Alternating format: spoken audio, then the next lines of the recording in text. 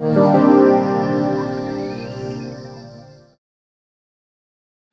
doing a week's pre-season training with the squad.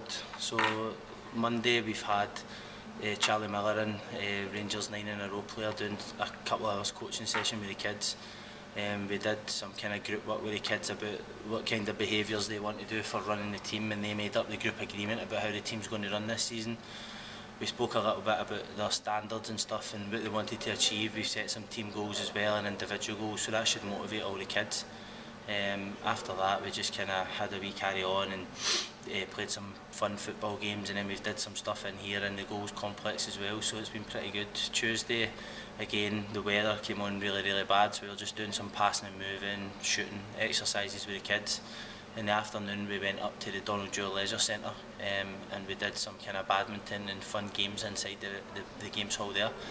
And last night we did a kind of fitness class with Bill from the Drumchapel Centre, so that was really good. They worked the kids really hard, so it was a different class. We also had Neil Clough in yesterday speaking to the kids.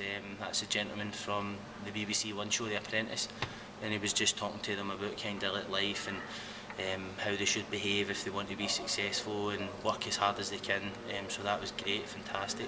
And then also we had Sahawin from the Clydebank Post this morning, so that was really good. Just again, giving the same message which Neil delivered yesterday. This afternoon we've got a Category 2 referee coming in to speak to the team, and then we've also got some other fun activities for the rest of the week.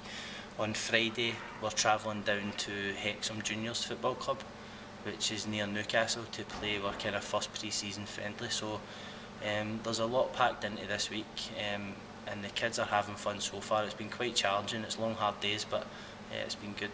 It's been good. In terms of obviously during the 7 months as well, getting the kids off the streets and doing something they're passionate about, it's something you're working hard toward, isn't it?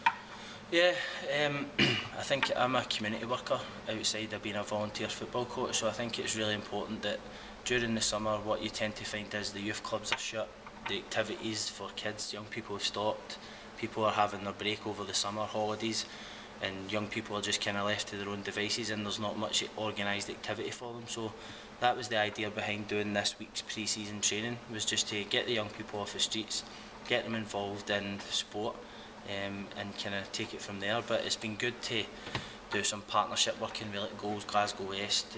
Obviously they've helped us out a lot with pitch hire and stuff, and usage of the facility, projectors, DVD screens, all that kind of thing, so as we can do group work with the kids.